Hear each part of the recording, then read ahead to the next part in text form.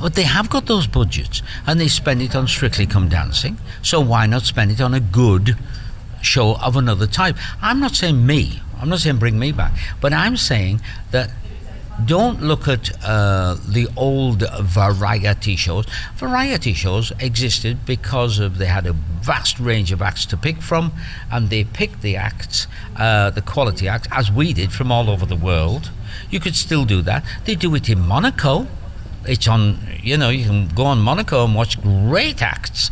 And so why don't the BBC do it? Well, they don't do it because people like Alan Yentob, who has made TV shows they're still trying to find a viewer for, he doesn't like light entertainment.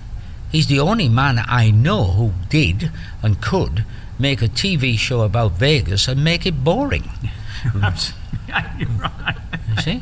It's absolutely true. And he famously actually told the press that I didn't like him because he got rid of me on TV. And that is not true.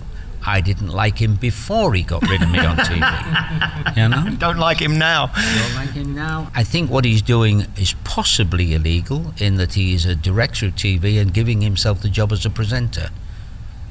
I really think that's wrong. My wife doesn't like me speaking out about this, but I love the BBC. I think he mismanaged it.